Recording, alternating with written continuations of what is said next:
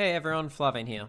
In a previous video, I showed you guys how to do saving with player prefs, which is a simple to use key pair value saving method that's built into Unity. In this video, we're going to be tackling something a little more robust and complex, which is binary serialization. If you've never heard of that before and it sounds kind of scary, well, it did to me at first as well, but don't worry, we'll walk through it, and while the code might look a little bit confusing, it's not very long. So as I like to do at the start of all these videos, let's take a look at what we're going to do from a conceptual point of view, and then we'll jump into Unity. So let's say I have a game and I've got a bunch of strings and integers that I would like to save down so that I can use that information between sessions of play.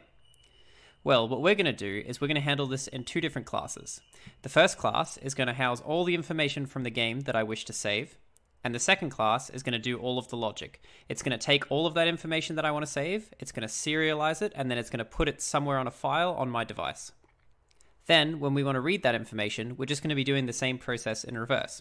We're going to start with the file, we're then going to read that file into our game, we're going to deserialize that information and put it back into the class which held all the information for our game, and then our game is just going to read that and get updated by the data that we loaded.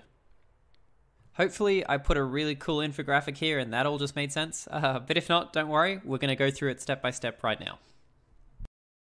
Okay, so I'm over here in Unity and you can see that I've got this little mini game set up. All this really is just a simulator where I can apply some stats to a character. I can name myself, so I'm just going to call myself Flarvain, and I can apply some stats here, and you can see I've got 10 points and I can't go over, just some simple stat numbers. And then we've got a class. I can change through these, just some basic fantasy RPG classes. Let's say I pick mage, and then I have this save and load function. So we're going to be writing both of these. So right now all I've got here is just a debug.log statement that says it hasn't been written yet, and the same with the load. So obviously right now if I were to stop this game and start it again, none of the information that I've just entered is going to come back into my game. We're just going to be starting from scratch again, and I'm back at having to fill everything out. So at the end of this, we're going to have all that information saved down into a file, and then we're going to read that back into our game and update all of these values with whatever we've inserted. I've also got an ID here, but this ID isn't going to be used until we probably do a JSON video after this. So you don't need to worry about that for now, but basically it's just a random number. So right now, all of the logic for our game is housed in one script called Game Manager that's just attached to this Game Manager game object. So I'm going to open that one up. And as you can see here, we've got a public variable for our class. I've just created a static game manager class. We've got the information that we actually are going to want to save down, and we're going to load this information back in as well. So we've got a string, a couple ints, and then we've got some UI elements. We aren't going to need to worry about saving any of this down because it's just being populated by the information that we've got here. Just running through this quite quickly, I've got an awake that is going to be setting this static game manager instance. I've got an ID that's just randomly generated. We're doing a fixed update just to update some of our UI elements. An increment button, which just has a bit of logic to make sure that you aren't assigning more points than you need. And a decrement button, which is the exact opposite of our increment button. I've then got a change class, that's that little text element in here where I'm just clicking these arrows. Then we've got our save game button and our load game button. So right now they don't do anything, but obviously we're going to be putting some logic for them. So we're going to jump back over into Unity, and I'm going to be creating two scripts. The first script I'm just going to call character data. So that's going to house all of the information that we are actually wanting to save down. And then a second script that I'm going to call serializer. We'll open up character data first because that one's going to be quite simple. Now every class in Unity generally derives from mono behavior, but because we're not actually attaching this to any game objects or anything, we're just using it to hold some information that we want to pass on. We're going to be removing this mono behavior, and we're also going to have to add a system.serializable. Now what this does is it allows this class to be serialized. So you don't need to know really its inner workings, you just need to know that if you want to serialize something, in this case the whole class, we just put system serializable at the top. It is also possible to create in here a public int, and I could call this, I don't know, cats, and I can add to this a serializable field. Now what that would do is instead of serializing the whole class, we can just serialize this one field so that I could save that down. Now in this case, because we're creating just a separate class to hold all the information we want to save, we're just going to serialize the entire class. I obviously don't need cats, so I'm going to get rid of that as well. Now we aren't going to need the start or update methods. We're just going to need, to begin with, our variables. So I'm just going to cut and paste them over, but they're basically these ones from over here. So all of our public ints and everything. And we'll paste them into here. So this is the information we want to save. Our ID, our character's name, the class count, the points that we have to spend, and then our strength, dex, int, and vitality. Okay, so the only method we're actually going to implement into this class is what is known as a constructor. Now, if you haven't worked outside of Unity before, you might not have used these, but really a constructor is just a way to initialize a class and give it some values at the same time. So we're going to be defining what all of these values are the moment we create that class. So I'm going to call this a public character data. You'll notice it has the same name, but this time it's going to accept game manager, and we'll call this game progress. So effectively, we're going to be setting all of these values from the game progress that gets passed in of our game manager. And you'll see this all come into work a bit later. But for now, we're just going to type in ID. So we're going to be setting each of these values here. I might actually just skip over this after I do the first one. But we're going to be getting this from game progress, and we'll be getting the ID from there. So we'll do the same for all of them. Okay, so now we can see that we're going to be setting all the values for each of these here from the whatever game manager that we pass into this function.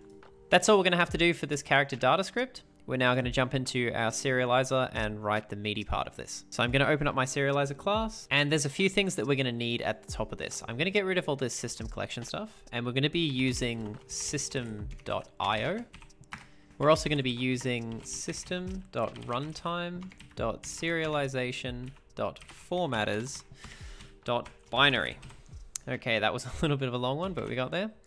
And then we're going to be editing this again. So once again, this isn't actually going to be a game object in our game. It's just going to be another class. So we're going to be removing this deriving from mono behavior. And this is also going to be a public static class, just so that we can call it from everywhere a bit easier. We aren't going to need any start methods or update methods for this one. We're just going to have two methods. We're going to have a save player and a load player. So I'm going to create a public static void save player.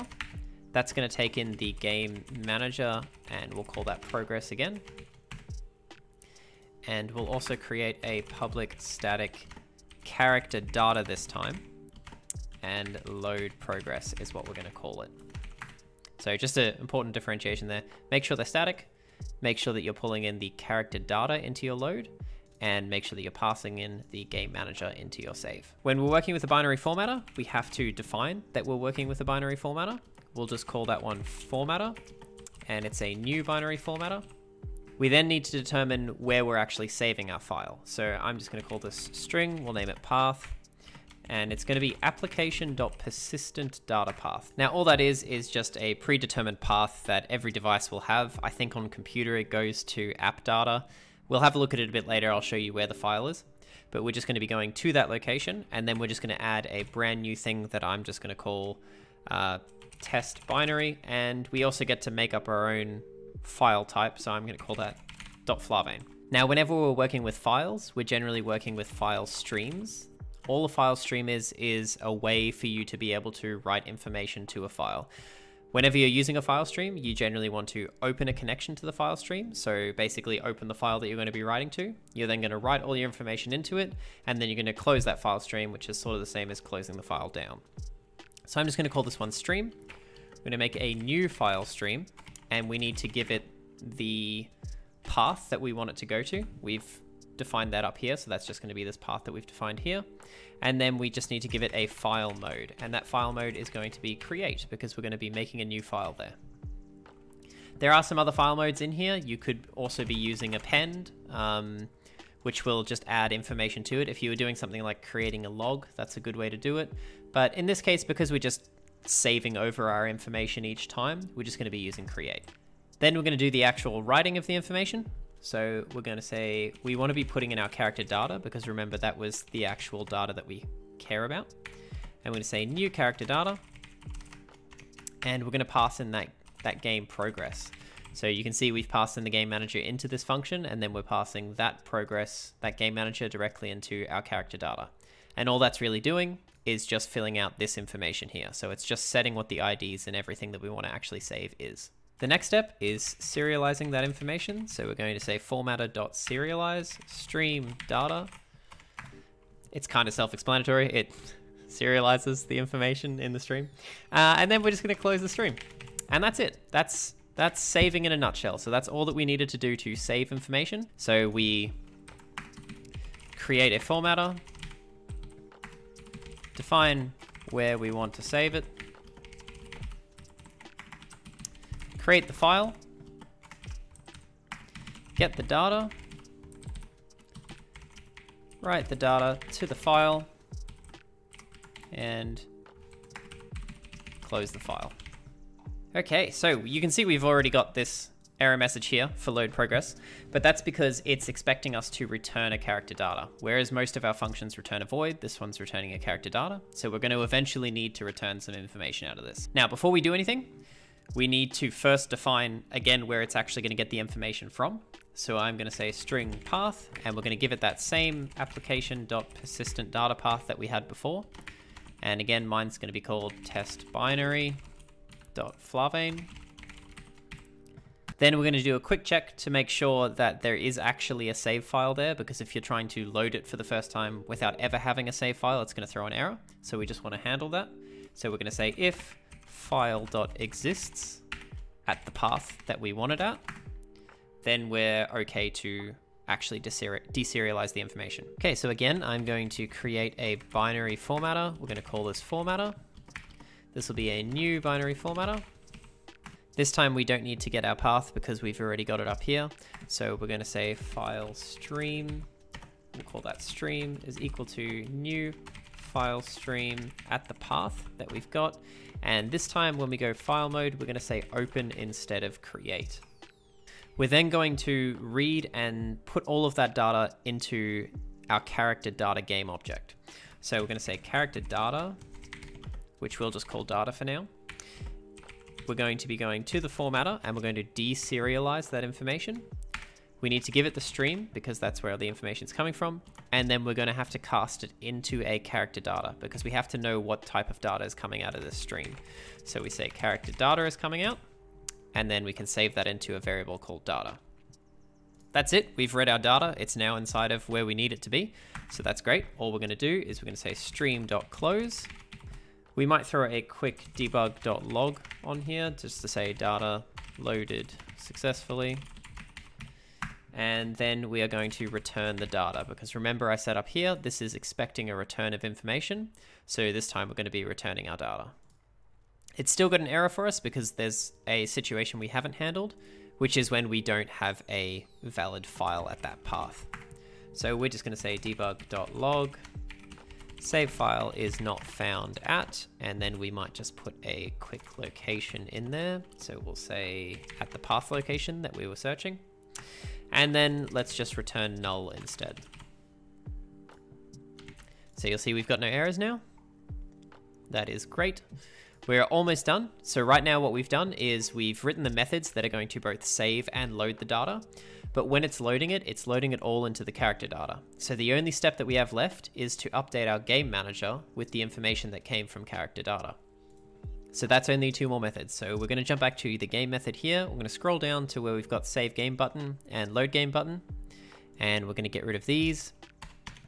And in order to call this, the only thing that we need to do is we need to say serializer, which is this here. That's the class that we created. And we want to say save player. And we're going to be passing in, it requires a game manager. And obviously we're inside of the game manager right now. So we're just going to be passing in this. That's save done. On the load side, it's a little more complicated. So overall, we need to call the deserialization process. Then we need to make sure that the data isn't null. Then we need to override our values. And then we need to update our UI in our game. We're going to say character data, which we'll just call data again, is equal to serializer dot load progress. And remember, this one didn't take in any variables, so that's fine on its own.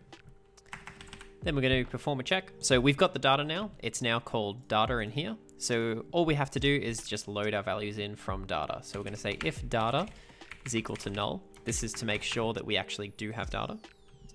If we don't have that, We're just going to put some default values in so it can still load some stuff. So I'm just going to load in points to spend as 10, strength as 1, intelligence as 1, dexterity as 1, vitality as 1. And then in the scenario where we do have data, we're going to be overriding it with the local values that we've got. Our ID is equal to data.id, and this is going to be quite similar to the way we did the previous. In this case, I've got a text value that holds my name. It's just going to be data.characterName. Class count is going to be coming from data.classCount. And I will skip to the end of this so you don't have to watch all of this. Okay, so now we've loaded our data into this game manager script. The only thing we need to do is update our UI. So I've got a few text to strings here, and everything else is on an update method already. So I won't need this fixed update. So I won't need to do them all. I'll just need to do the text that goes into our strength, int, dexterity, and vitality. So I'm going to hit save on this. I'm going to jump back into our game. And once that's compiled, we're just going to go over to our load button. And you'll see here that I've got game manager.loadGame. And on the save button, I've got the game manager.saveGame button. So if I hit play, let's hope we don't have any errors. We've got a game that randomly loads. I'm going to call myself Flarvain, and I'll give myself maybe 5 strength, 3 int, 2 dex, and we'll put the rest into vitality. And I think that sounds like a paladin, and I will hit save. Now we haven't put any console logs on here at all, or debug.logs, should I say. So that doesn't actually tell us anything, but let's just test to make sure that that works. So I'm going to stop the game, load the game, and we can see here that it's reset the game. But if I hit load, I get my name back, I get my class back, I get all of my stats back, and you can see that I've spent them all. It's also loaded me to the ID that I was at the time as well. We also had that data loaded successfully that we put in there as well. The last thing that I wanted to show you was what it actually looks like inside of the file. So I'm going to go to app data, and let's hope I can remember the location of this. But inside of app data, we go to local low, and I haven't actually saved this under any kind of company name. So right now it's just falling into default company. And then my application is called test binary saving. And you can see I've got my test binary.flarvain here. And I've got a Flarvain file, which sounds ridiculous. But if I were to right click this and open with, just have a look, and let's open it with a notepad for now. And inside of here, this is what the data actually looks like. So it's not particularly readable, but there is a way you can deserialize this outside of an application. So just be aware that obviously this is a text file. It's very easy for me to edit these values and save them. So this is why cloud saving is very important, because obviously your data can be quite hackable if someone can just go in and edit these values. They would need to deserialize the information, but there's websites that can do that quite simply. And that is the full process. If you have any questions, please feel free to leave them in the comments below. Otherwise, I will see you guys in the next video. Please don't forget to like and subscribe the video, and I'll see you guys next time. Just wanted to give a quick shout out to Salomon for supporting me over on Patreon. If you'd like to do the same, it's patreon.com/Flarvain. Thanks, guys.